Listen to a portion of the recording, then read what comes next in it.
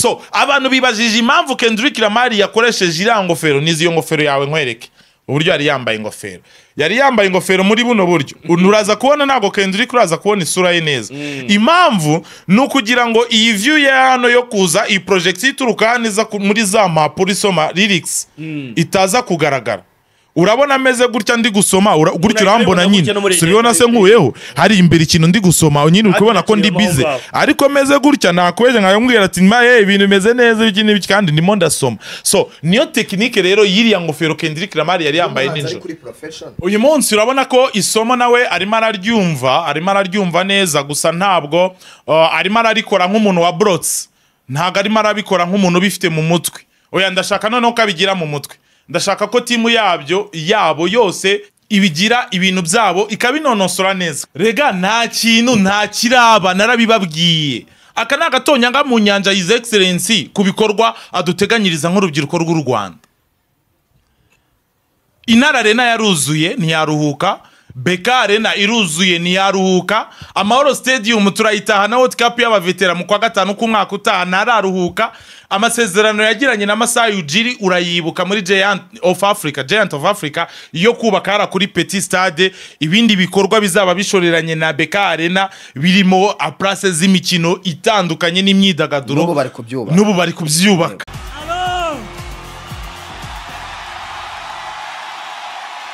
Global Citizen, how are you? Ariko birashoboka ko Zucu agiye gufata nk'imyaka 5 ku 10 adatekereza u Rwanda nyuma yo kurwana n'isi yo kuzamuza abantu amaboko muri BK Arena igihe yazaga muri Trace Awards byongeye bimubaho nanone muri Move Africa kubera ko yasimbuye abahanzi nyarwanda niwe bavuga ngo dukomeze amaboko hejuru muri yehe ko nababona ariko nanone bano batanzania wajya kuri performance yabo stage management ababyinya bafite outfit makeup afite imisatsi ye uburyo indirimbo ze zipanze n'uburyo zikurikira bizigwamo byo biba biri kuri standard international Global Citizen ari ibarizwamo Move Africa igiye kuzajya iba mu Rwanda buri mwaka ituzanira ibyamamare bitandukanye rega ba Chris Brown bukano kanya bari kugera ibirenge Kigali bariho n'abari mu nzira amakotra bari kuyasinya ejo nejo bundi nizira ry'Imana zira stage bano bana bari bazazitigita go bamenze gutya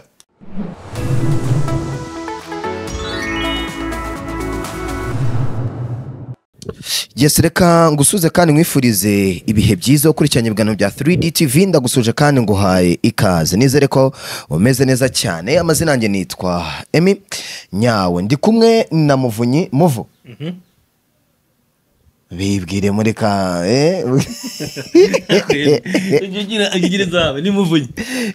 ni Muvunyi rwose turi kumwe na FATAKUMAVUTA ubaka kanya tugiye gukora murabizi ko mu kigano twakoze ngiye na Fata mu minsi ishize n'ubundi twagarutse kuri Move Africa ari byo n'ubundi tuje kuganiraho nicyo tuje cyonyine kuvugaho cyane ninge na Muvunyi ndetse na FATAKUMAVUTA reka iyi mikoro mfite reka nyimurase ubundi muhe nikaze ubundi ngiye na Muvunyi tugiye kumwataka Fata yari igenje igihe yahereye ari we muntu uzakatubwira tukabyakira gutyo ariko uyu munsi turi kumwe na Emi turi batatu imbere yacu niho Fata yicaye nge na Emi twicaye kugira ngo tuze kuza kumufatanya Emi we ngaraza kuza gufata ku mutwe kugeza mu mavavu niyo mavi nge yamaye guturuka hasi nanjye tugahurira mo hagati uyu munsi nagari uducike Fata tugaye ikaze murakoze cyane nanjye mbashimiye igitekerezo mwagize uyu munsi ni igitekerezo cyiza reka tuze kumva noneho nubwo bavuga mu kinyarwanda ngo nta bihanga bibiri bitekwa mu nkono imwe ariko uyu munsi none twebwe twarenze uwo mugani ni bitatu ni imitwe itatu isanzwe iri mu kazi kose kuri 3D TV igiye guhurira ku gikorwa cyitwa Move Africa nirindi somo tugiye kwiga uyu munsi abanyeshuri banjye nizere ko bafite amakayi n'amakaramu bari buze gufata note kandi babe bafite na bike rouge yo gusurinya imirongo migari twaraye tubonye muri kino gitaramo His Excellency yaraduhaye Noheli n'ubunane n'umwaka mushya muhire 2024 ariko ababyibuka neza Emi urabyuka ko mu kiganiro gishize natwe twatuye abantu ikiganiro gishize tubabwira ngo 3D muri rusange tubifurije umwaka mushya muhire.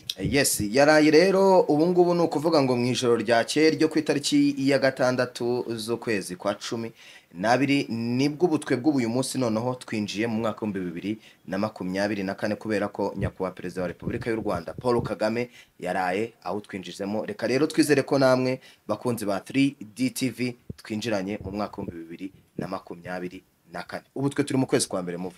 Uretse twe kwamaje kwinjiramo kubera ko iyo duhawe ikaze n'umuvyeyi mukuru w'igihugu n'undi mu wundi mwaka tayi tuba twamaje kwinjiramo. Ntago tubuze gutinda cyangwa ngo tujye mu bintu byinshi. Fata waruha tubereye cyangwa se warubibereye kwa mafata ntago yigeze dukurikirana ngo byari bimeze bite. Nk'ibisanzwe gahunda ni yindi 3D TV twohereza y'amaso, twohereza yo kamera zacu ziba ziri hose, kandi kamera mu joro ryakeye ntago zari zemewe, by the way ntago zari zemewe gufata full performance yose, nubwo nyine itangazamakuru uko byagenda kose haba harimo inkotanyi cyane barwana fight, uko byagenda kose amafoto n'amavideo bigasohoka kugira ngo tubashe gutanga service nziza ku bakiriya. Abakiriya nabo uyu munsi reka tubahe ikaze, tugiye kuganira kuri Move Africa, ariko ni irindi somo rikomeye riza ryiyongera ku somo ryatambutse mu minsi ishize twigishije hano kuri 3D TV ubwo twasobanuraga ibihembo bya Trace Award byatanzwe ku nshuro yabyo bwa mbere bigatangirwa aha ni Kigali. Emingira ngo iyo ngingo urayibuka neza cyane. Yes, ndayibuka. Wenda dusubiye inyuma gato, tumaze kubona ibitaramo bimaze imisi bibera hano mu Rwanda. Habanje igitaramo cya Giant of Africa, hakurikiraho igitaramo cya Trace Award ndetse no gutangwa kw'ibihembo ku bahanzi nyafrika. Uyu munsi rero twari tuherukije igitaramo cya Move Africa. Ni igitaramo cyagaragayemo abahanzi batari benshi, ariko nanone abanyarwanda bakibaza ngo igitaramo cy'umuraperi Kendrick Lamar, ariko nanone kirimo abanyarwanda, harimo Bruce Melody, harimo Ariel Wise, harimo DJ Toxic.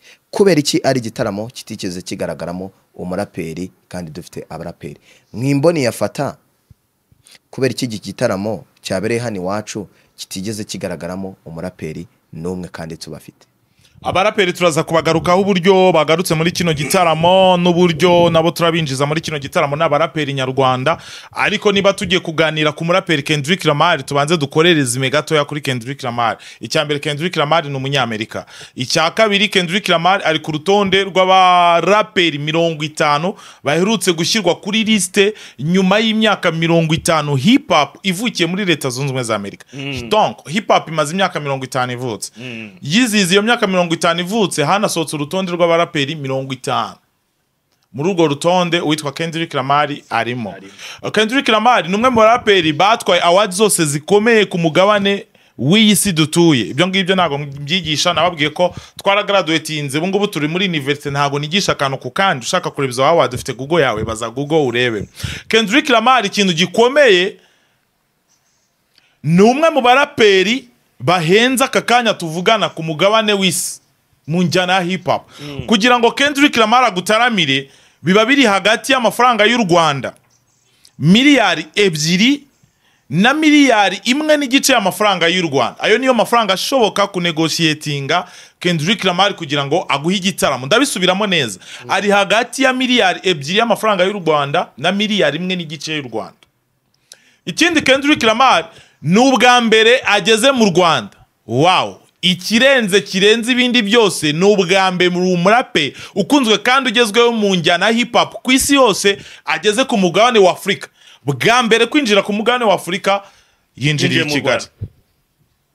Ni ishusho ikomeye cyane ku muziki yaba umugabane wa Afrika muri rusange, by'umwihariko twebwe duhita tugana mu ndiba cyangwa se mu mutima wa Afrika tukavuga tuti mu Rwanda ni ikintu gikomeye. Ariko byakarusho kurenza n'icyo kintu, ubwo ni outfit y'igitaramo kugira ngo tubanze kubona ko tukinjiramo neza. Igitaramo kitabiriwe cyane, abantu benshi baravuga bati abaraperi ntago bakora ibitaramo ngo tube byitabiriwe, ariko kitabiriwe. Nawe tubyumvikana. Mu Rwanda hari inama yari kuhabera.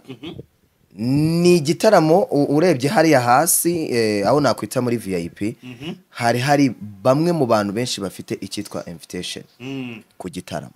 Hari inama iri kuba, abo bantu bahawe invitation kandi iyo ugiye kugura itike bakwereka ahantu wemerewe kugura n'ahatemerewe kugura. Iyo rero bamaze gutanga ayo ma invitation byanze bikunze ya myanya yari bucuruzwe bagaragaza ko yuzuye. Global Citizen turaza kuyigarukaho y'ubwayo yateguye kino gitaramo ariko ibicishije muri departement yayo yise Move Africa, ndetse His Excellence Paul Kagame yaraye aduhishuriye ko iyi Move Africa buri mwaka Global Citizen izajya ikora show buri mwaka ngaruka mwaka mu Rwanda binyuze muri Move Africa mu gihe cy'imyaka 5, mu gihe cy'iyo myaka yose. Urumva? So ibyo bintu rero nubyinjiramo ariko nanone ugasubira muri kampani nyirizina ariyo Global Citizens ukareba ibyikora ifasha urubyiruko mu kwiteza imbere muri kariyeri, ibyo waba ukora byose ikizima nuko bifitiye akamaro societe utuyemo. Yego. So kubera rero izo gahunda n'izo programme byanze bikunze hari urubyiruko ruri muri izo programme rwari rufite uko rwinjiye nuko ruraza kureba show ndetse nuko ruri buze kwicara. Abenshi ngira ngo mwana bibonye, hari abo mwana agiye mubona bambaye ama uniforme bari bambaye imipira y'imituku mu gihande kimwe. So ariko nanone iki nico gitaramo Move Africa akantu kinsigiyemo ka danje gatandukanye nizo za Trace Award twarebye, gatandukanye na za Giant of Africa, gatandukanye na za bar, gatandukanye n'ama event menshi tumaze minsi tureba, nuko muri Move Africa itike waguze irakwereka inzira, iragutwara ikugeze kuri nimero y'intebe y'iyo tike. Ni nko mu ndege, nta muntu ushobora kwicara, urumva iyo organisation, nta muntu wakwicara mu mwanya wawe. Niba waguze seat urumva kuri kote ya 5 kuri seat ya 200 naho ngaho, nutanaza uwo mwanya wawe uraba nta muntu urimo. Bitandukanye na bya bitaramo twabonye aho abantu bagura regular ticket bakajya gukandagira abantu muri VVIP. Iyo organisation yari very perfect. Ariko nanone ni isomo kuri hip hop nyarwanda, nkuko nabyanditse kuri social media zanjye nkababwira ati byanze bikunze iki gitaramo cya Kendrick Lamar ndaza kugitangaho noneho isomo ry'umwihariko ku baraperi nyarwanda, kubera ko abaraperi nyarwanda abenshi bakora injyana ya hip hop banayifite experience bitewe no gushaka ubuzima cyangwa se no gushyuhaguzwa no kugendana n'ibigezweho, bahisemo gushyira hip hop ku ruhande baha umwanya Afrobeat kubera ko bumva ko Afrobeat ari kuri hit. Ariko Kendrick yaraye bigarutseho aravuga ngo rubyiruko mufokasinge kuri kariyeri zanyu, niba uhisemo ikintu n'icyo gikwameho bari cyukwamo kubera iki gihe cyawe kizagera icyo kintu nawe kiguteza imbere. Hari ikibazo wambajije uravuga ngo Kendrick Lamar ngo ntago yagakombye kuba mu Rwanda kira gitaramo nk'umuraperi ukomeye ku isi yose, twarabuzemo umuraperi ukomeye kuri stage. Nicyo nshaka kugaruka. Uyu munsi kuba Bruce Melody na Waze aribo baririmbye muri kino gitaramo, kandi n'ubundi ni igitaramo kirimo umuraperi mukuru. Ese iyo bavuga ngo wenda dutumiyemo umuraperi nka Riderman, hari ikintu byari gutwara? Kendrick Lamar muri spirit ye ni umuntu ukunda gufasha amaraso mashya. Abigarukaho back in days mu ma interview ye nagiye ndeba atandukanye yagiye akora mu bitangazamakuru. By the way, uyu ni umwe mu bahanzi nabo badakunda itangazamakuru ariko nanone batirya kutangazamakuru. Agira igihe cy'itangazamakuru akagira n'igihe cya gahunda. Ni umwe mu bantu bavuga gakeya cyane no muri Leta Zunze Ubumwe za Amerika. Kubona Kendrick Lamar ari kuvuga bya hato na hato ni ibintu bidakunze kubaho. Ngira ngo nabibonye ubwo yakoraga entre aza i Kigali, waribonye uburyo bagerageje kumuhisha we n'umugore we n'abana be, nta foto yasohotse ya nyayo ubona ngo uriya niwe wa nyawe, bagerageje gukweba. So Kendrick Lamar rero yinjiye mu Rwanda azanye n'umugore we bariganye kuva mu kiburamwaka kugeza na karo kanya, barabana byemewe n'amategeko ndetse n'Imana ko basezeranye mu mwaka wa 2015 bafitanye abana 2. Barazanye rero umugore n'abana be 2 ariko barenzaho n'umukozi w'iki w'abana. Urumva Fabien sha barenzaho umukozi w'abana. Hanyuma iyo gang nanone yari irimo 2 bashinzwe umutekano we mu ndege ndetse n'igihe azaba yakandagiye ku butaka bw'i Kigali, ndetse harimo na manager we. Ariko mbere yaho gatoya hari indi groupe yoherejwe y'abantu bashinzwe umutekano we muri rusange, stage management, ibintu byose. Kendrick Lamar groupe y'abantu yinjiranye hano i Kigali ni abantu 63.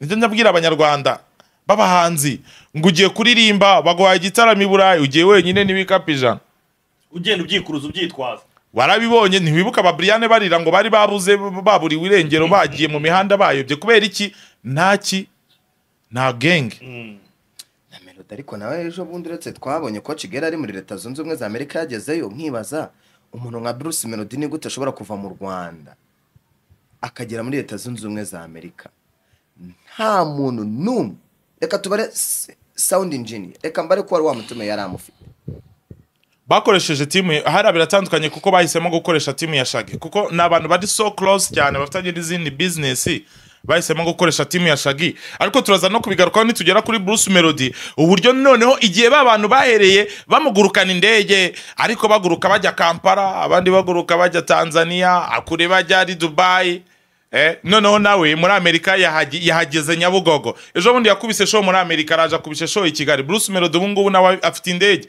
tariki 12 afite indi show tariki 30 nabwo afite indi show muri Leta Zunze za Amerika twanagarutse mu kiganiro gishize ngewe nawe mituvuga ko hari amahirwe menshi y'ukuntu yaba yikwamiye nawe muri Leta Zunze za Amerika kugira ngo anonosora ururimi ariko tugarutse ku kibazo nyirizina mwambajije cy'abaraperi mu Rwanda navuga ko Kendrick Lamar muri we agira spirit y'amaraso mashyashya Kendrick Lamar avuga ko yagize urukundo rwa hip hop akiri umwana mutoya yatanze urugero nibyo nakubwiraga mu biganiro agenda akora hirya no hino maze iminsi ni documenta aho ndeba hari ahantu nabonye avuga ko ubwo yari umwana afite imyaka 8 yari ahagaze kuri set cyangwa se yari ari ahantu hafatiwe amashusho y'indirimbo yitwa California Love. Iyi California Love ni indirimbo ya nyakwigendera Tupac ndetse n'umugabo w'ibihe byose witwa Dr. Dre. Abo ngabo igihe bari gufata amashusho y'iyo ndirimbo yabo Kendrick Lamar yari arimo abareba gutya. Bivuga ko yavuze agahita asobanura ko byamuteye esprit kubona bakuru be noneho bimutera esprit yo kukurana icyo kintu nawe cyo kuzaba iki umuraperi ariko inzozi ze mu by'ukuri ofo ubundi zari zo gukina basket kubera ko yakuza kunda Michael Jordan cyane hanyuma rero Kendrick impamvu yaje i Kigali ukabona ntago bashyushye ku baraperi bakomeye nayo maraso nyine yo kumva ko ushobora kurebera kuri bakuru bawe ukaziteza imbere so akavuga ngo rero nkanjye nkuko nari mfite imyaka 8 ndi kuri set ya Park ndi kuri set ya Dr. Dre barimo barashootinga California Love nanjye ningi Kigali nzashaka new generation abantu nshobora kwespira bakandeberaho nk'umuntu mukuru bakazagira future nziza niyo mpamvu rero muri meeting wabonye Kendrick Lamar mu baraperi yahuye nabo mu Rwanda bayobowe na Dani nanone harimo Kenny Keshot bakivumbi abantu bakavuga ati iyo nkuru yanditse ngo Kendrick Lamar yahuye n'abaraperi bo mu Rwanda wayifungura ugasanga abo bana ibyo ni ibiki ariko mu by'ukuri spirit ya Kendrick yo niyo ngiyo yo gusupportinga amaraso mashya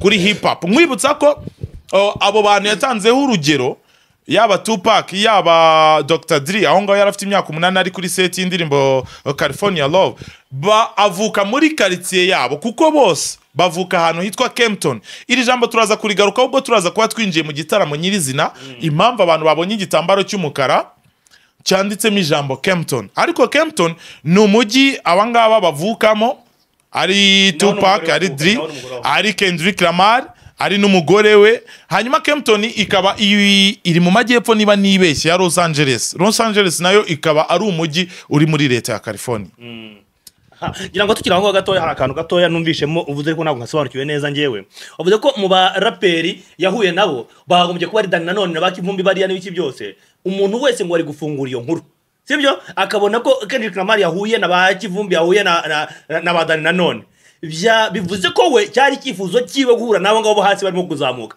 byaba byanyongewemo kugira ngo habe hagaragaye kuri stage Bruce Melody abagaragara bari wezi aho kugira ngo tubone babandi we yatekerezaga oya ntago bantu yahuye nabo kugira ngo bazaze kuri stage yahuye nabo kugira ngo abenspire basangire bamenyane baganire kuri hip hop niki twakora mu Rwanda hip hop gatera imbere as new generation kuri hip hop niyo yari purpose iyo yari event yabaye ukwayo aho yari ari kuri hotel yari atuyemo ntabwo ibyo ngibyo byabaye ikibazo cya Emile sasa na n'uyu mwanya ntabwo twebwe twari twanyurwa yibaje ngo kuri stage habuzeho nibura umuraperi kugira ngo bavuge ngo nubwo Kendrick Lamar we mushyitsi mukuru ari we muhanzi mukuru hari umuraperi habuze umuraperi watumirwa kuza nawe kuri stage ni isomo nyine ni nayo mpamvu twavuze ngo tugiye gutanga isomo ku baraperi bo mu Rwanda aho bahisemo gukora benshi afrobeat bavuga ngo hip hop ntaho izabageza nyamara Kendrick akavuga ati ibintu byawe iyo bigumyeho ukabiha umwanya byanze bikunze ugira gute urafata. Ikindi kintu twagiye tubona performance zitandukanye za Riderman za Jay Polly Imana muhiruko ridashira iyo mugezeho buri genda kubwira ngo ni umusaza wese upfuye biba ari iki ni inzu y'ibitabihiye ariko muri izo nzu y'ibitabo hari ibitabo byasigaye ni ibingibi rero nizi page turimo turarambura. Abaraperi benshi bakavuga ngo guperforminga hip hop uri no kubyina ufite n'ababyinnyi ni ibintu biruhije cyane, ni n'ibintu bo bwaba abaraperi bo mu Rwanda kubiconnectinga byarabaruhiye byarabananiye. Siba gusa kubera ko nicyo kibazo urabizi tugifite no ku bahanzi basanzwe bakora R&B bakora Afrobeat bakora injyana zitandukanye tujya tubigarukaho nka Melody. Bruce Melody twamugarutse muri Twose Award twibaza impamvu yahisemo kujya kuri stage ari kuri screen na Shaggy hanyuma kuri stage ari wenyine tukavuga ati ababyinnyi bakagombye kuba bamuri ruhande agasa neza myambara kasa neza. Ibyo bintu byose twabigarutse ariko nanone Kendrick isomo yarayatanze ku baraperi nyarwanda nuko bya bintu bateye umugongo noneho ari byo bintu birenze binafite surusa ari nabyo bintu bishobora gutanga isura n'ikiragano gishyashya kuri industry ya hip hop nyarwanda. Kendrick Lamar yaraye yemeje abanyarwanda afata hip hop y'inyamerika arangije ababyinnyi be bayibyinamo amaraba y'umuco nyarwanda mu gihe abahanzi bo mu Rwanda bari kuri za shoki no ku mapiano nga Ujibona kuntu babyina amapiano birani ibicura promoting amapiano muri South Africa amashoki za kinaki mu gihe ufite amaraba watereka mu njyana yari yo yose. Kendrick Lamar yarayabitweretse ni somo rikomeye. Yes ku babyinnyi bari bayobowe n'umwe mu babyinnyi kazi bakomeye b'abanyarwanda Sheila n'umwe mu bantu bari bayoboye ababyinnyi be. Reka noneho tugaruke inyuma ho gato. Mu Rwanda dufite abaraperi dufite mu baraperi dusigaranye harimo Riderman harimo Bulldog harimo badani nanone yaza agakubitamo babushari nubwo baririmba injyana ya Kenya Trap ariko nabo na abaraperi tubashyira mu ruhande rw'abaraperi. Ese ikibazo ni cy'abaraperi dufite cyangwa ikibazo ni cy'abatoranya abahanzi bajya kuririmba ku ma stage akomeye? Rega umuntu atoranya nyine umuntu ushoboye atoranya umuntu nyine ufite terms and conditions zijyanye na standard y'igitaramo cye. Move Africa ni igitaramo kiri ku rwego mpuzamahanga niyo mpamvu nakubwiye ngo aba bahanzi hari ibintu bimwe barimo baranegrija ariko bazashiduka byarabasize ndetse no kubyirukankaho ntibazabishobora.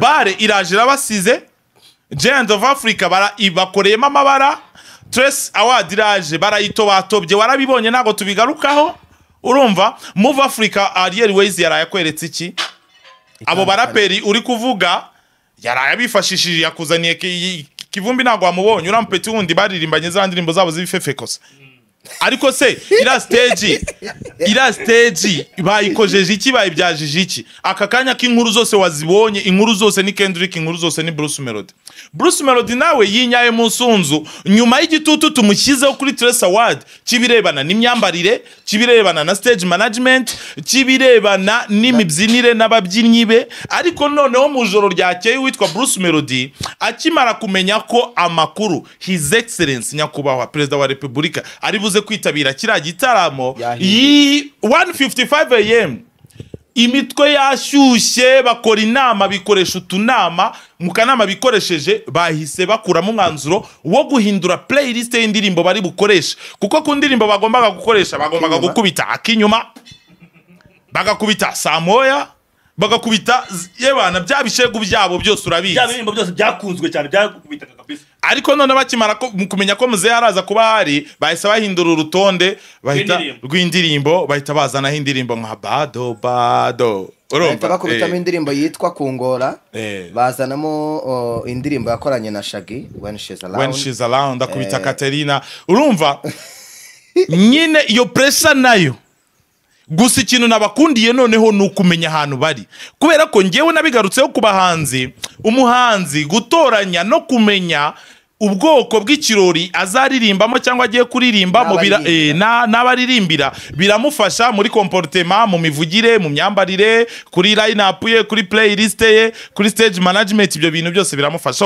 Rero ku ruhande rwa Bruce Melody kuba ibyo bintu babihaye agaciro sawa, ariko nanone ntago iriya karito yajemo nemeranwa namwe. Sinzi niba mwankorera description cyangwa se kira kintu yajemo mukagishushanya.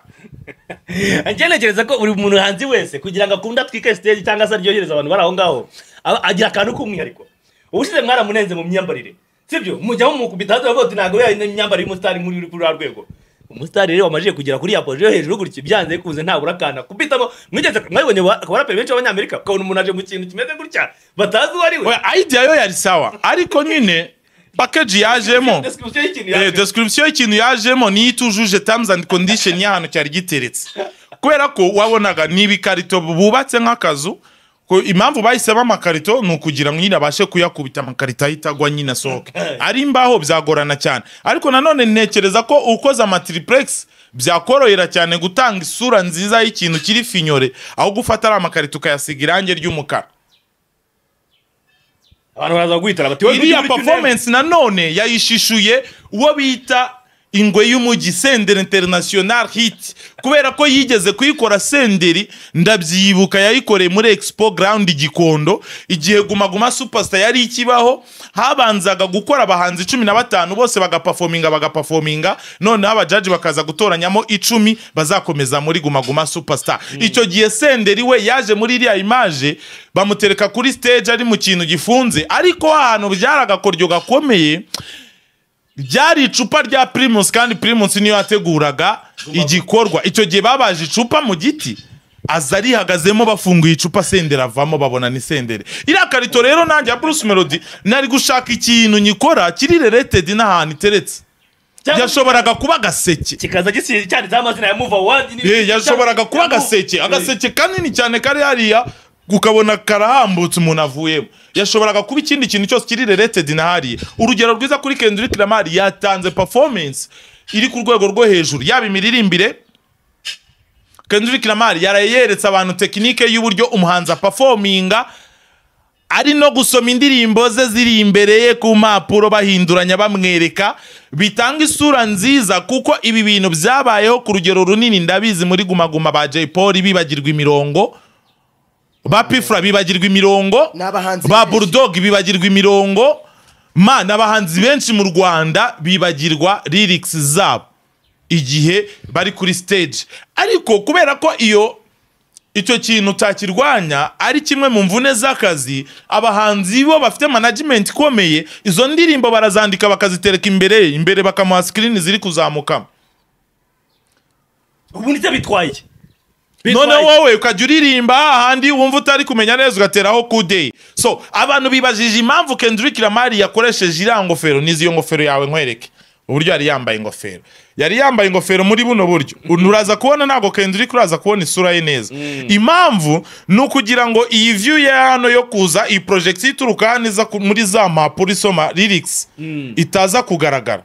Urabona ameze gutya ndi gusoma gutyo urambona nyine subibona se nkuyeho hari imbere ikintu ndi gusoma nyine ukubona ko ndi bize, ariko ameze gutya nakweje nkayambwira ati ibintu bimeze neza iki n'ibiki kandi ndimo ndasoma. So niyo technique rero yiriya ngofero Kendrick Lamar yari yambaye ninjoro. Tugaruke ku cyangwa Kendrick yari yambaye si made in Rwanda, ntago mwarayimuyibona, ntago mwabonye imigongo hano ku panaro yari yambaye.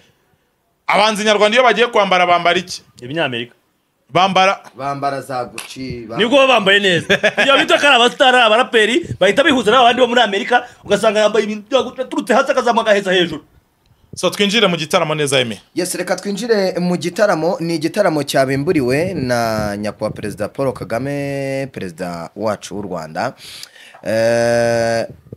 Mu magambo yavugaga abafana cyangwa se abaturarwanda bari muri BK Arena ntibamuha agahenge, baravuga ati ni wowe kwinjira mu gitaramo kwa Perezida wa Repubulika y'u Rwanda Paul Kagame. Fata twatanye tuvuga ngo yaduhaye ubunane, yatwinjije mu mwaka wa 2024.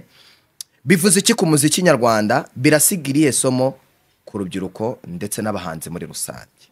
Rega nta kintu nta kiraba narabibabwiye. aka ni agatonyanga mu nyanja His Excellency ku bikorwa aduteganyiriza nk'urubyiruko rw'u Rwanda. Inara Arena yaruzuye ntiyaruhuka, Beka Arena iruzuye ntiyaruhuka, Amahoro Stadium turayitaha na World Cup y'abavetera mu kwa gatanu k'umwaka utaha ntararuhuka. Amasezerano yagiranye na Masai Ujiri urayibuka muri Giant of Africa yo kubaka hara kuri Petit Stade. Ibindi bikorwa bizaba bishoreranye na Beka Arena birimo place z'imikino itandukanye n'imyidagaduro n'ubu bari kubyubaka.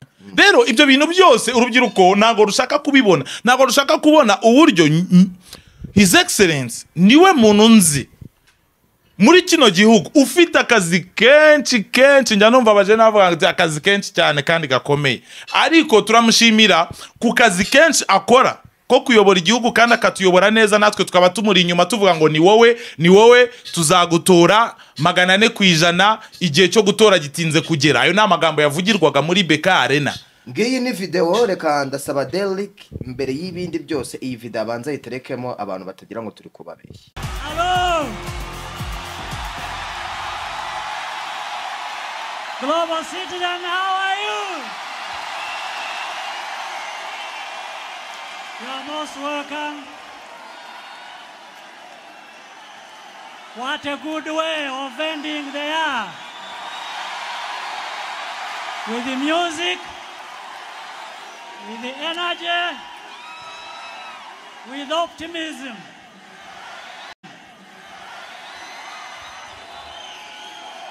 And picking on the theme of health.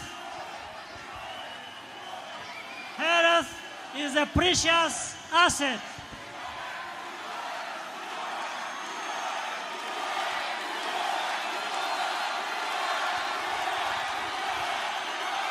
Africa can address most of its challenges. Muvunyi, kuri wowe wicaye hano turi kumwe na Fata, utekereza gute kuba Fata ku mavuta avuga ngo igihe ni iki ngiki ku bahanzi babe babasha kugira ibyo bakora kuko n'umukuru w'igihugu atuye? Ngira ngo n'impumyi yabibona cyangwa se n'umuntu utumva, umuntu ufite ubumuga bwo kutabona nawe yabibona, birivugira ibikorwa birivugira by'ubwabo. Uriya muraperi Kendrick Lamar niwe ngira ngo wabikomoje ku byishimo yari afite, kuko mpamya neza nashidikanya ni umustar wo ku rwego rwo hejuru nawe, ariko yabonye umustar umurenzeho yinjiye muri stade. Yayisabona population, yayisabona abantu bose ukuntu bihindutse ibyari kuririmba, noneho ubwo bimera nka ari we twaje kwakira gusa nta wundi muntu twatekerezaga. Ntekereza ko ni ibintu bigaragariye amahanga, kandi nawe urabona ko ibintu byose byaje kugira ngo biteze imbere urubyiruko cyangwa se bifashe urubyiruko kwishima, ariko bibyara inyungu. Nicyo kintu cya mbere akiza imbere kuruta abishize imbere cyane ku rugero rwo hejuru. Naguhaye ibindi bikorwa remezo biri kuza mu minsi itaha. Wangira ngo warabibonye ko itangazo ryasohowe n'ubuyobozi bwa Grammy Award bavuga ko bafite projet yo kuzana Grammy Award muri Afrika, kandi icyo gihe niramukije mu 2026 kabera muri Afrika batoranyijemo imijyi 6 bazahitamo mu umwe. Muri iyo mijyi 6 harimo Kigali. Njewe rero nk'imuguki bizi neza, niba wabonye nganazabereye iki gihugu ibi nibi ukabona mu Rwanda cyangwa Kigali, ujye uhita ushyiraho vi byanze bikunze na Grammy Award arayituzanira i Kigali. Ariko ibi byose nanone urubyiruko ruri bukona agaciro kabyo kubyisangamo no kubibyaza umusaruro. Ngewe nicyo kibazo niho ngaruka cyane. Baratubwira muri comment uko bimeze.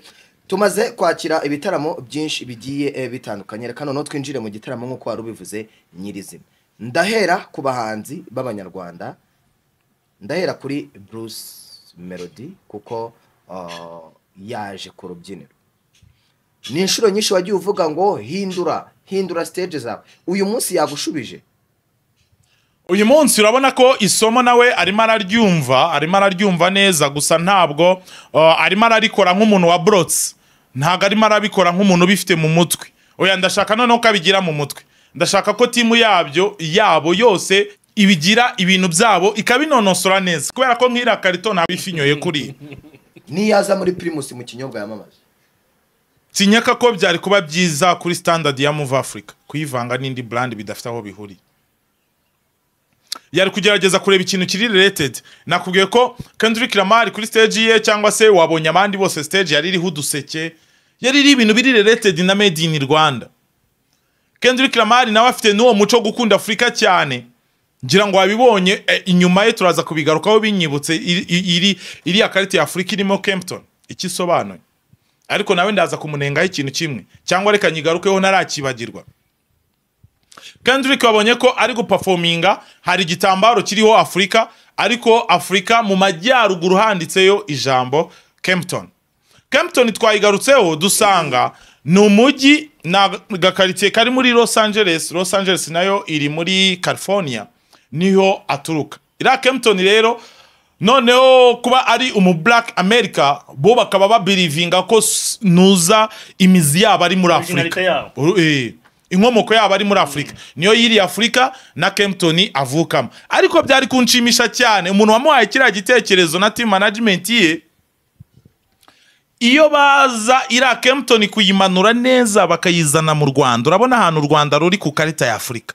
sinibaze impamvu bamugiriye inama ira Kempton muri ira karita ya Afrika nize ko Derek iyi foto yashizemo bari kuyireba urumva iyi karita ya Afrika sinibaza impamvu bamugiriye inama ira Kempton yo kuyishyira mu majyaruguru mu Gifaransa bahita les pays du Maghreb muri Maghreb haba y'Abarabu haba ya Algeria haba ya Egypt haba yo Misiri na za Maroc Arorke na za Tunisia Brazil aramungoni Arorke we yarari muri East Africa mu mutima wa Afrika so ira Kempton rero imanuka gatoya ikazana mu mutima wa Afrika mu Rwanda muri Tanzania Uganda byari ku Kenya byari ku Burundi byari ku making sense cyane ariko ikizima nuko abanyafrika muri rusange yadushize hamwe turi mu karita ya Afrika yibonyemo ntekereza ko iyo biza kugenda gutyo ari nundi nawe bashobora kuza kuvuga ati buriya se ntago ashobora kuba hajema akantu ko kwironda ugasanga barabuboye bakuyemo n'ibiki byose nabyo ntacyo bitwaye hanyuma ariko twagaruka wenda ku jambo His Excellency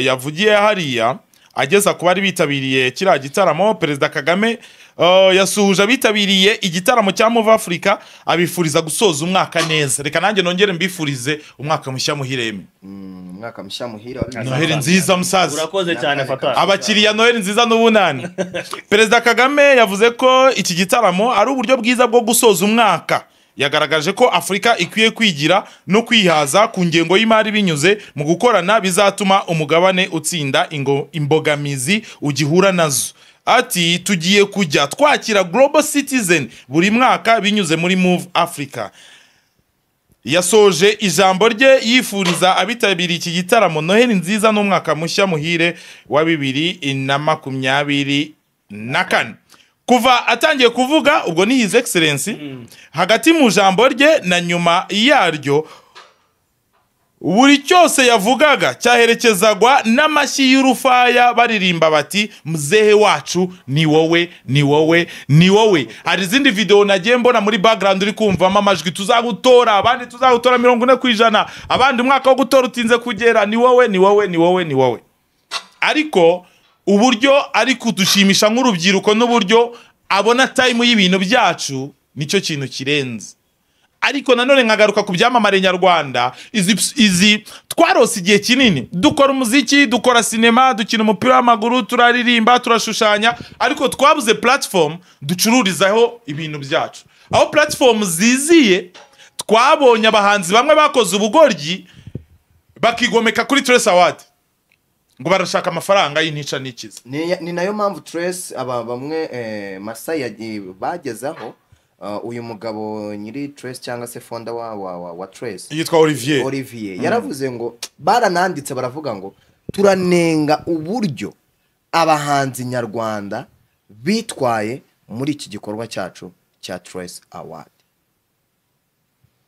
so ariko noneho rino joro wenda energy y'abahanzi ari Ariel na Bruce Melody bari baduhagarariye kuri stage wabonaga ko energy byibura hari cyahindutse na DJ Toxic DJ Toxic rero mu joro ryakeye nawe yakoze agashya kubera ko yanze kuva kuri stage urabona bya bindi mu bura mu bitara aba DJ nabo hari ukuntu barya ifoto iyo yasetinze birabyuma bye hariya ntago abashaka kuhava na harira show ikarangira so igihe rero Kendrick Lamar yaragiye kuza ku rubyiniro bamuhaye oda yo kuvana birabyuma hara ndetse nawe akagenda bamuha iminota afunga umutwe bagarutse iminota ishize basanga nta kintu na kimwe kirahava nta kindi bakoze bazanya ababansa baterura video zirahari bari guterura Kendrick bajugunya laptop batwara utuntu twose badutwara kubera ko niba ubyibuka setup yo kugira ngo Kendrick Lamar aze yafashe iminota 33 abantu none ariko bakavuga ngo 33 ni iminota myinshi ariko kuri njyewe ntago ari iminota myinshi kubera iki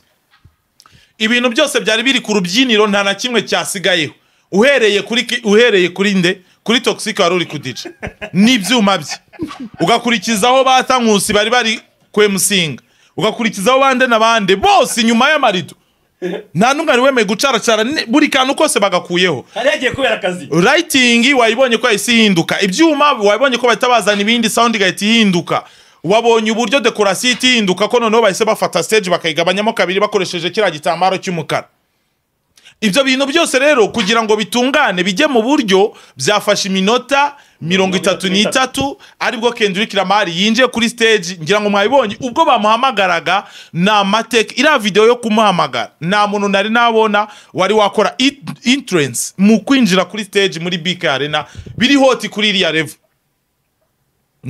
nta numwe mbere ko tugaruka ariko kuri performance ukuntu yagenze by'umwihariko nanone ntago twabura kugaruka kuri Global Citizen kubera ko twakomeje kwivuga Global Citizen ari ibarizwamo mu Africa igiye kuzajya iba mu Rwanda buri mwaka ituzanira ibyamamare bitandukanye rega ba Chris Brown bukano kanya bari kugera ibirenge Kigali bariho n'abari mu nzira amakotra bari kuyasinya ejo nejo bundi n'izira ry'Imana zira stage bano bana bari bazazitigita go bamenze gutya mugihe melody we kuzitigita atari ibintu byavuga ngo izi melody nawe iyi period iramuryoheye cyane kubera ko yego ba Meddy turabemera barakubise buzuza za Petit Stade ba Ben barazujuje ba Riderman barazujuje abo babande nabande ba Bulldog bakubise amaguma turababona ba Pifra n'abami b'imihanda turababona ariko noneho mu gihe twari turi muri yasi ivuga ngo ko tumaze kugira ibyamamare byinshi muri kariyeri zitandukanye twabuze spotlight twabuze platform ducururizaho twerekaniraho ibyo bintu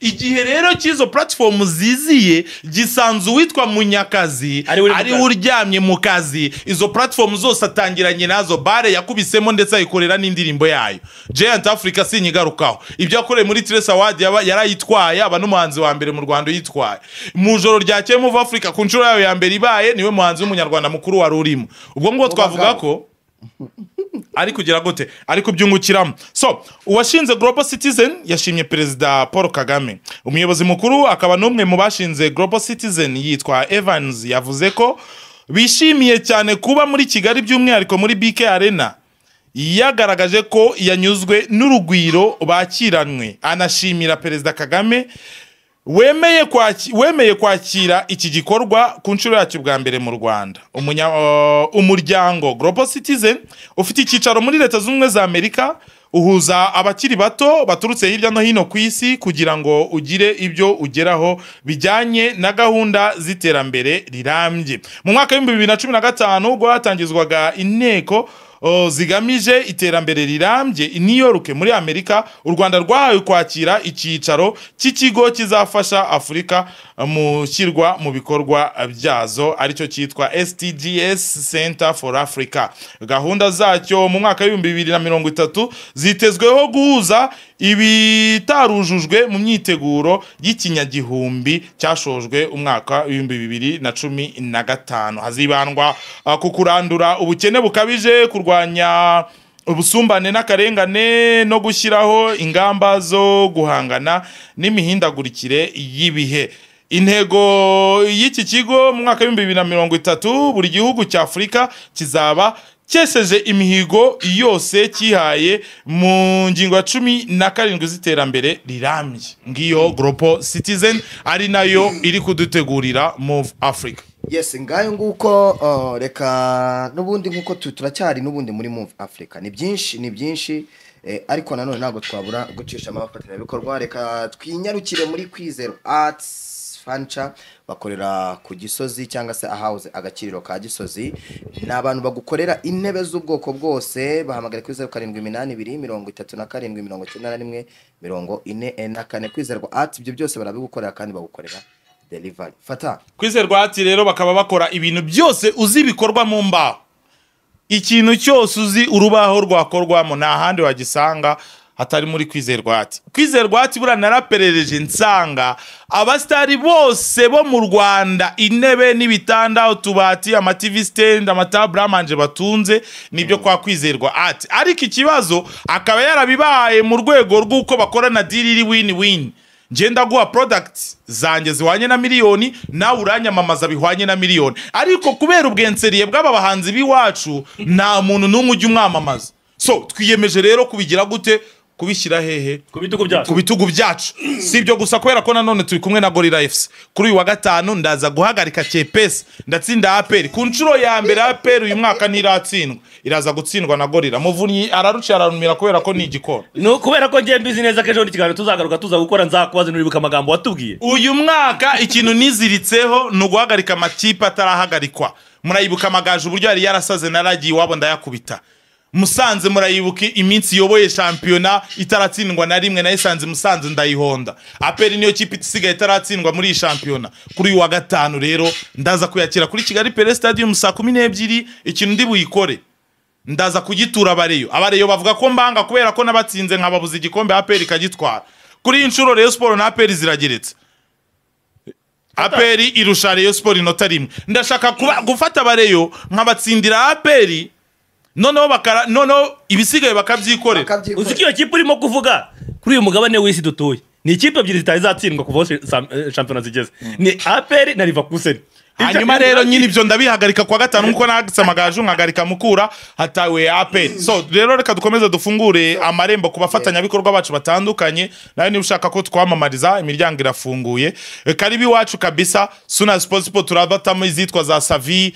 turabatamo abakora ingendo zijya mu mahanga dusanzwe tubatamo za Gorilla Motors dusanzwe tubatamo byinshi bitandukanye dufite n'uwitwa Dennis akorera nawe akora ibijyanye n'ibikoni n'igikoni kabisa ukeneye gukoresha igikoni cyawe gisa neza kigendanye n'igihe waba uri hoteli kabari akabari yaba ari restaurant runaka yaba ari wawe mu rugo nabo ni muri Booster Furniture bakorera nabo mu gakiriro ka Gisozi nabo bahamagare kuri 0788888704 ubundi gahunda zigende neza ariko ko brand ziri kuba nyinshi turi kugenda tuba dusatira ya mamodoka ariyo muri kuruse nibyo mbabwira uwo no wa mbere uvuze agakurikiraho kwizerwa agakurikiraho Gorilla agakurikiraho Forza agakurikiraho 3D TV agakurikiraho Mika Fashion agakurikiraho 3D Plus agakurikiraho Hotel Resort iki mbese tugi na televiziyo turusha abafatanya bikorwa nayo no dukomeze ndashaka ko tujya mu tuntu ntunda ariko mbere yuko tujya mu tuntu turi tugiye kuri ya performance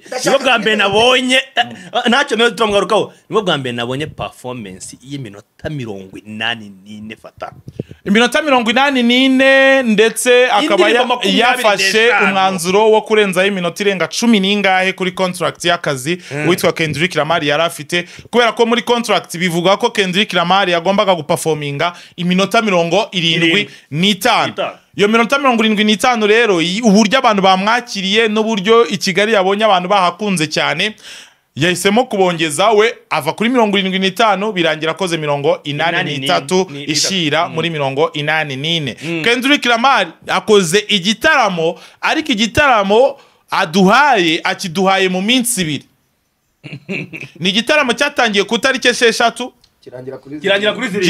kirangira ku tariki 7 Bega ni Miss Rwanda iki gitaramo uwitwa Itayiwacu Bruce Melody yarafite iminota muri contract yari minota 35 ariko last night sinzi ikintu cyabiteye kubera ko nawe yakoze iminota 19 ntago yagejeje aho yagombaga kugeza umuhanzi kazi Zuchu nategereje ko mumuvuga kuva muri Tanzania ubushize bavuze ko bamwibye amabag ubwo bazaga muri Trace Awards ariko nanone abandi bakavati biranaga twiko kabanzi bo muri Tanzania ariko birashoboka ko Zuchu agiye gufata nk'imyaka 5 ku 10 adatekereza u Rwanda nyuma yo kurwana n'isi yo kuzamuza abantu amaboko muri BK Arena igihe yazaga muri Trace Awards byongeye bimubaho nanone muri Move Africa kubera ko yasimbuye abahanzi nyarwanda niwe bavuga ngo dukomeze amaboko hejuru muri yehe ko nababona ariko nanone bano ba Tanzania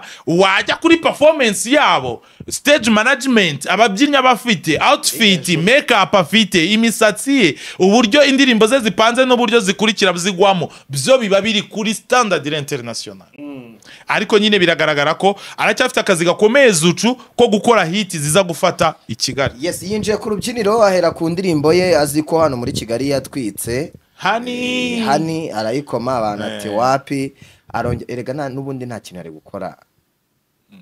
Biragoye kujya kuri stage ubizi neza ko Munyakazi arahari. Biragoye kujya kuri stage ubizi neza ko hari ari wese no mukobwa. Munyakazi nawe last night ngira ngo abantu bakomeje kumwereka urukundo uhereye nko kuri cyagihe akora konseri igihe cy'imyaka 10 aduteza abamotari muri BK Arena. Ariko urabizi ko twamukubise ikinyafu yongeza akayicikaho agatangira noneho gushishikariza abafana be no kubaha imbaraga no kubatera imbaraga zabazana muri show. Biragaragara ko Bruce Melody asiga afite umufana mu joro ryakeye mwabibonye ubwo yinjiraga kuri stage induru zavuze mwarebye uburyo Bruce Melody nawe kuva ku ndirimbo ya mbere kugera ku ya nyuma yayiririmbanye n'abantu. Ariko nanone rya somo ry'amagambo menshi kuri stage riracyari ikibazo sinzi n'impamvu badashaka gukopera. Mwigeze mubona Kendrick Lamar agira ikintu avuga ikintu yavuze cyari cyo gushimira Global Citizen binyuze muri Move Africa yo yamuhaye akazi. Ijambo ritatwangira ngo umunota umwe mutuntu n'utundi ariko nababwiye ko uyu Kendrick Lamar yazanye n'umuryango we azana n'umugore we n'abana be babiri n'umukozi ushinzwe kurera abana. Ariko challenge bagize muri hoteli bari batuye abana banze ibiryo by'amahoteli yina yose hanyuma bakaba abana barasabaga ibiryo byabo byo muri Leta Zunze Ubumwe za Amerika iyo bajyayo. So rero nabyera ngo de na nyiramahoko buranga igira iki ya management twashimaga ko ibintu byose byabiba yabitego yabishyize ku murongo ariko akantu k'ibiryo by'umwana akunda arya buri munsi yishimira kagize gute karabajabutse. Iyo babakubita ikijumba se bakumva kunikijumba. No erega Emi ntukajye ufata ubuzima twakuriyemo uzaje gufata. Bumvisha kunikijumba nako bakeneye kubyumva. Byo nako bakeneye kubyumva. Nayo ni Leta Zunze Ubumwe abana bavuka ku bakire urabyumva ise n'umukire. Umwana agomba kubona ibyo ashaka byose mu gihe gikwiye ntago yagombaga kuza bakamukubita rucakarara akayumva.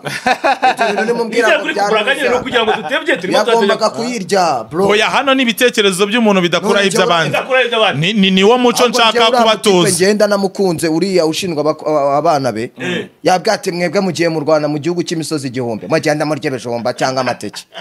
Hanyuma ariko nanone umugore wa Kendrick Lamar biragaragara ko akunda craft ibintu bikorwa n'intoki cyangwa se made in Rwanda made in Africa ko nawe yagaragaye mu biryogo hirya y'amarangi gatoya ahantu hari abagore bakora ibintu bijyanye no kudoda aragenda ahaha y'ibintu.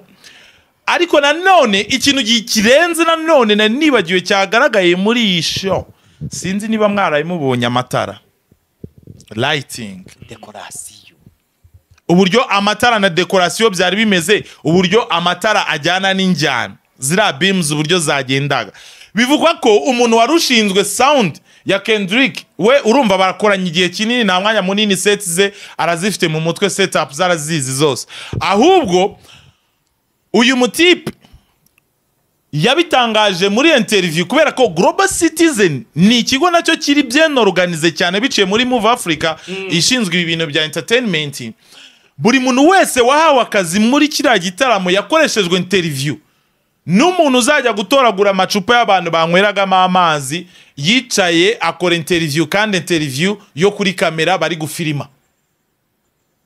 Muri abo ngabo harimo uwitwa Cedric Drake uyu nguyu ni umwe mu badirector bakomeye cyane hano mu Rwanda murebana no gufata no gutunganya amashusho akaba ari we wahawe akazi ko kudirectinga no gufata amashusho no kueditinga ibintu byose birebana n'amashusho bya Kendrick Lamar Kigali.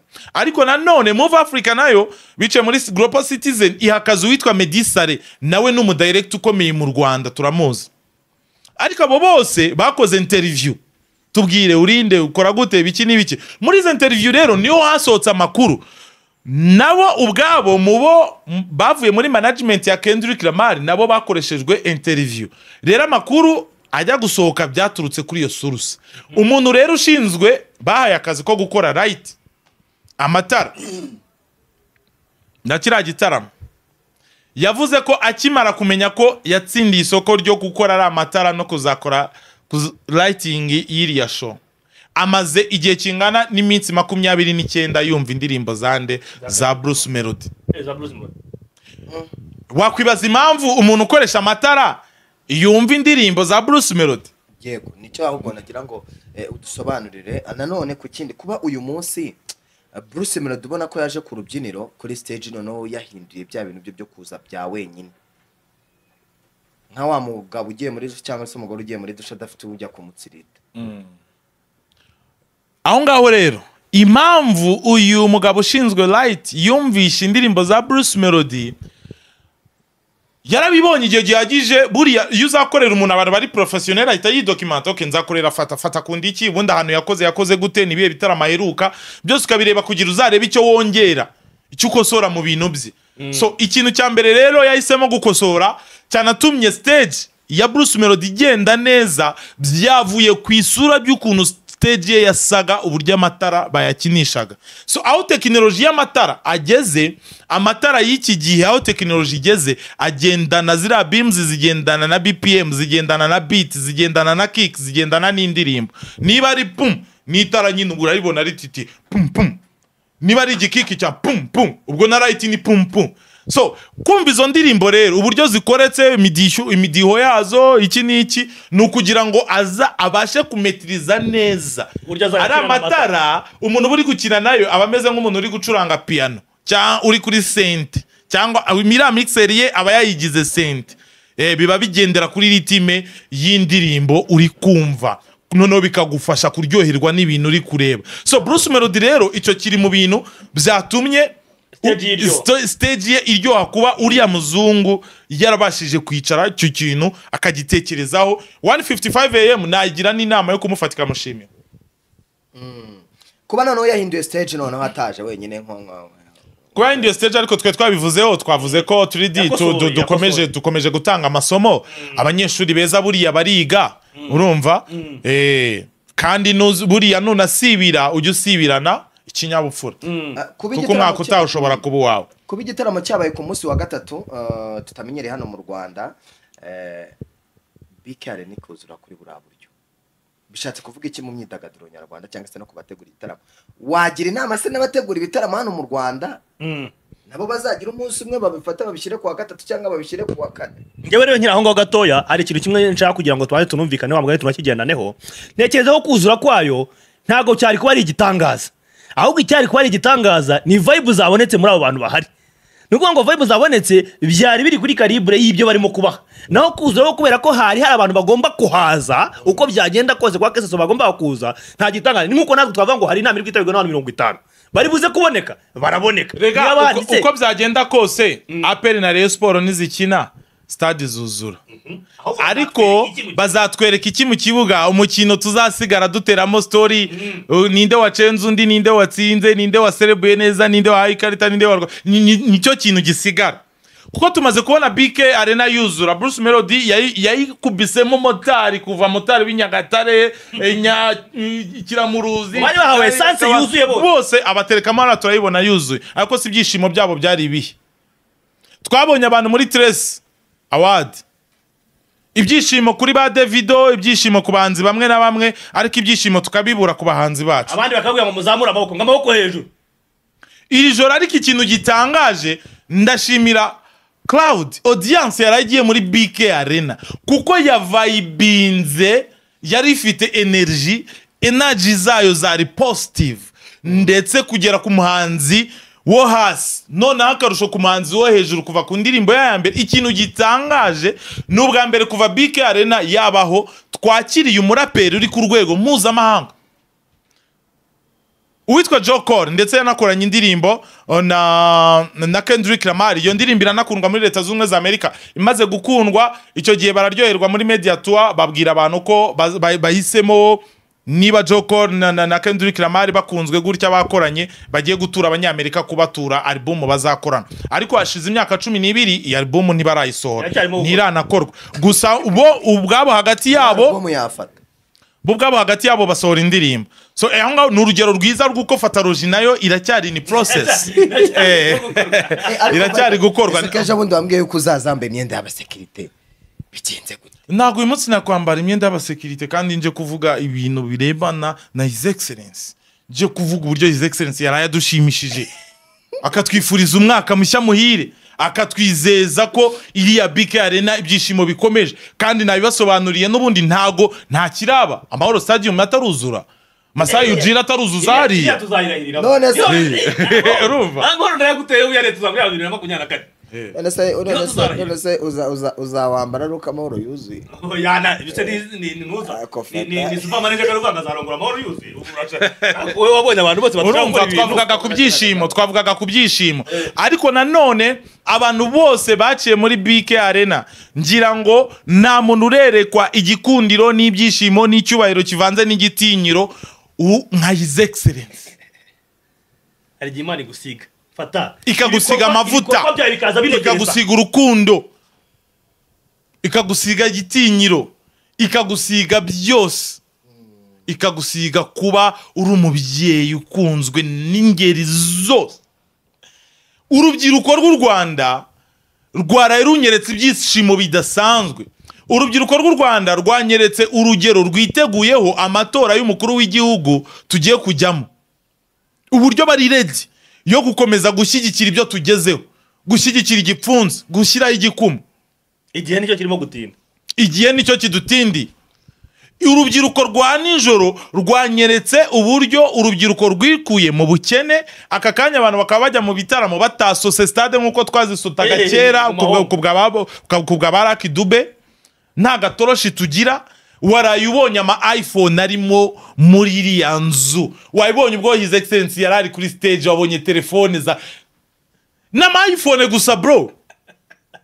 Urubyiruko rumeze neza rurishimye, sinzi ibintu abantu barimo. Byibura ni iPhone 14 15 ukagaruka no ku Samsung za nibura kuva ku 13 kuzamuka na Samsung S23 nababwiraga ko rero Kendrick ubwo we na Joe Cole bakoranaga album nubwo imyaka 12 ishize abantu batarayibona, ariko impamvu nzanye Joe Cole kandi nababwiye ko Kendrick niwe muraperi wa mbere ku rwego rwa hip hop y'abantu barenze ku isi utaramiye i Kigali, ariko siwe muraperi nanone uri ku urwo rwego wageze i Kigali bwa mbere, kubera ko ngira ngo urabyibuka muri bar twakiri witwa nde Joe Cole, ariko we yaje gukina basket, ariko nubwo yaje gukina basket numuraperi nawe ukomeye ku rwego rw'isi. Ntago bikwiye ko ari yabonye mu Rwanda. Twabonye barafine bazi Kigali, ariko udutaramo bakoze turaho twaratubonye kuntu tumeze. So kuri level rero ya Kendrick Lamar ni ubwa mbere yinjiye muri Afrika yinjiyemo bwa mbere, yinjira i Kigali.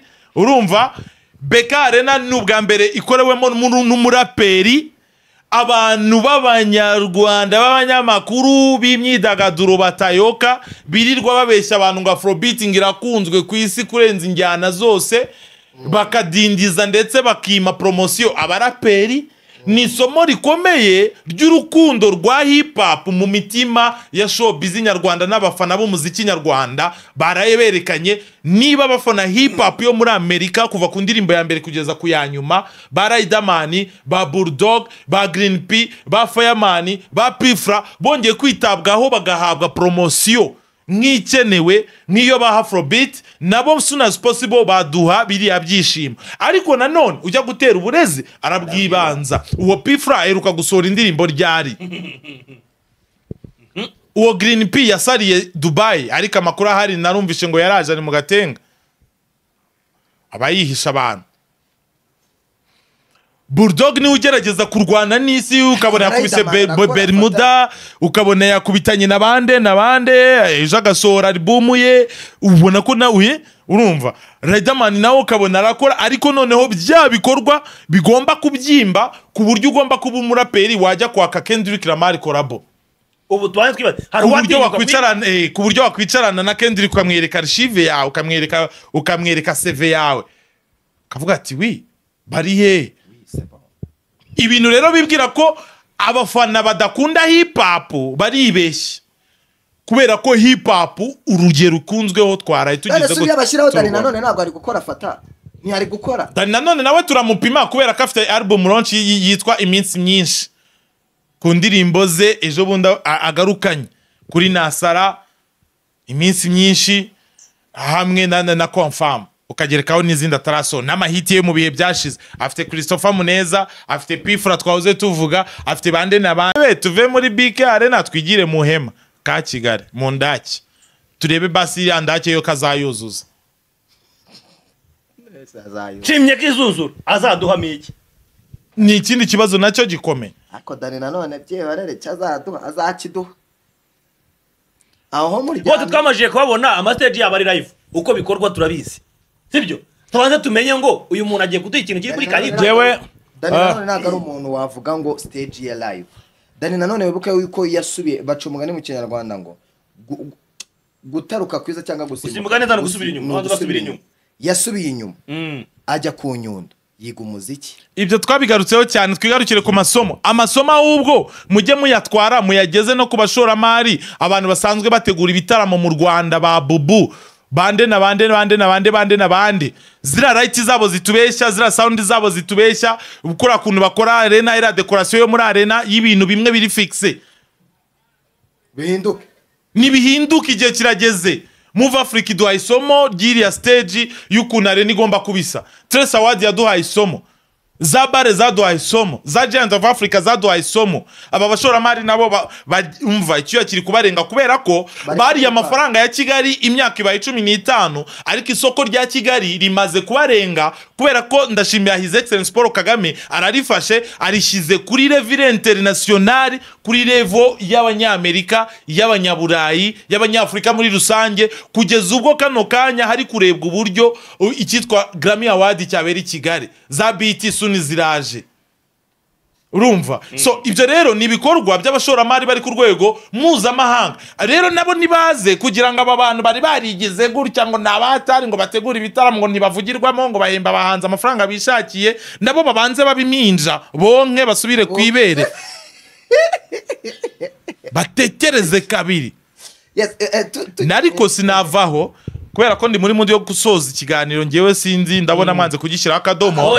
Sinavaho gatoya mbere yuko mbaza ikibazo ntashimiye nanone Fast Lady.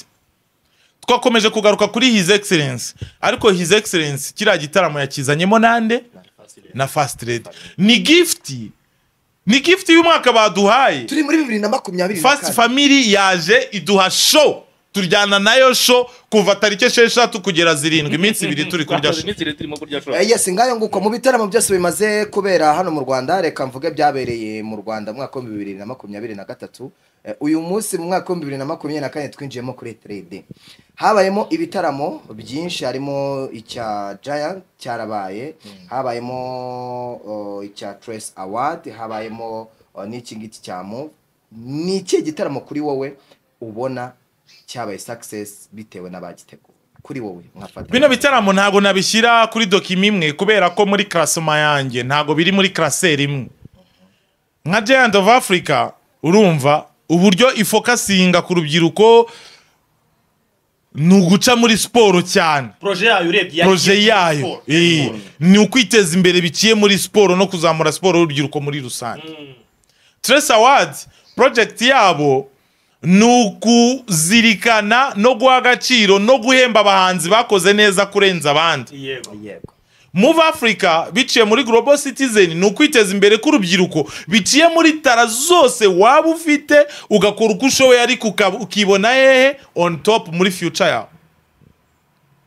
Wagera muri za bare nazo ni projet za basket. So ntago wabishyira rero muri classement yanjye, ntago wabishyira muri classeur imwe gusa, ahubwo buri gitaramo gifite isura cyadusigiye kubera ko nko muri basket twari dufite amakipe akomeye muri basket. By the way, reka mbabwire ko soon as possible ndaza kuba umuvugizi w'ikipe yitwa Espoir Basketball Club. Espoir aka kanya ntago iri on top, nta nubwo ivugwa cyane, ariko nta kipe mu Rwanda irusha abafana Espoir. Espoir ni Rayon Sport yo muri basket. So Espoir rero amakuru ahari nuko hari umuterankunga mushyashya iri kwigana nayo uburyo ikorana n'amasezerano, kandi uwo muntu nawe yarangije gufata ingagi Inkuru mu murwa avuga ati iriya kipe nyigura uhita ugira gute uyishyira kuri Spotlight ukaba iraza kuba yiyongera kuri Gorilla, iyongera kuri shampiyona y'u Rwanda Rwanda Premier League. Uyu munsi turaza kuba dufite press conference, turaza kwakira umufatanyabikorwa ugiye kujya ahemba abakinnyi bitwaye, umukinnyi witwaye neza kurenza abandi muri shampiyona y'u Rwanda biciye muri Rwanda Premier League Board. Uwo nguwo ni Gorilla Games. Gorilla Games hari amafaranga igiye kujya iha buri mukinnyi witwaye neza. Hanyuma tugiye kugirana amasezerano none n'ikigo cyitwa Star Times mu rwego rwo ku broadcasting amashusho yacu, nibo bagiye kuba bafite copyright y'amashusho yo gucuruza shampiyona y'u Rwanda. Bivuze ko abantu byose berekanaga match ku matelefone ku bibuga kababayeho. Bihangane cyane. Fata reka ngushimire, reka ngushimire ku mwanya wawe waduhaye. Duteguza abantu nkuko babibabwiye operation yitwa ingoma 3 zabayeho mu muziki nyarwanda. Muvu waryohewe? Cyari ikiganiro cyiza cyane, yari collabo nziza cyane, imeze neza cyane. Ntekereza ko bizaba byiza cyane niramuka inakomeje kugira ngo tujye dushaka uko twaha abantu ibintu bifatika kandi bifite umwimerere kandi by'ukuri. Reka dusoza ariko nanone twibutsa abantu uburyo andi masomo turaza gukomeza ubwo kuri album launch ya Dani nanone iminsi myinshi. Turaza gukomeza kuri Mupendo Ramazan, umuyobozi akaba na CEO wa The Main, akaba nawe badramaturka muri Leta Zunze za Amerika, ari bugere Kigali uyu munsi aje mu gikorwa cyo guhura n'umuvandimwe we baburanye mu myaka 30 ishize. Hanyuma nanone indi event igomba kuba ni event ya Zari na Muyango yari yaba nayo ndumva kuri kalendari tuyifite. Soon as possible haraza gusohoka urundi rutonde rw'ibitaramo mbatura mugabo mu mujyi wa Kigali byizihiza binarangiza binasoza umwaka. Kuri Noheli hari afishe ya Bubira hari no kubunane hari East African Party. Ibyo byose ni ibitaramo bigomba kuba bihari. Soon as possible turaza gushyiramo amaso yacu. Kuvuga ngo mu gusoza uyu mwaka dufite igitaramo cya Dani nanone nkuko babivuze, dufite launch album ya Yago azaraunchinga Suweje, ubwo n'abantu mwese mugure n'amatike nimba bihari. Dufite igitaramo cya Israel Mbonyi muri Beka Arena kwa Bubu Cyambu 2 nabwo nayo wenda nacyo Cyambu nacyo tuzakomereza operation Cyambu. Turazifite operation Cyambu 1 Mbonyi yuzuza Arena ku nshuro ya mbere nk'umuhanzi uri solo.